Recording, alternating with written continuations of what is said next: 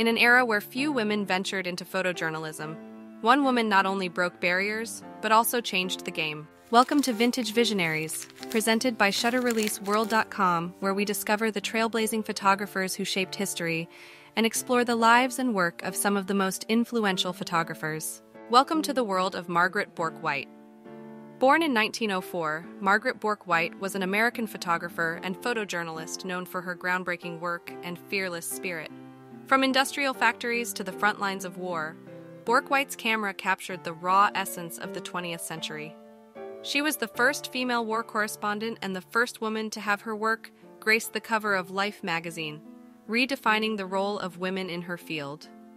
Bourke-White's courageous spirit and remarkable body of work continue to inspire countless photojournalists today. Don't forget to like, share, and subscribe for more extraordinary tales from the history of photography.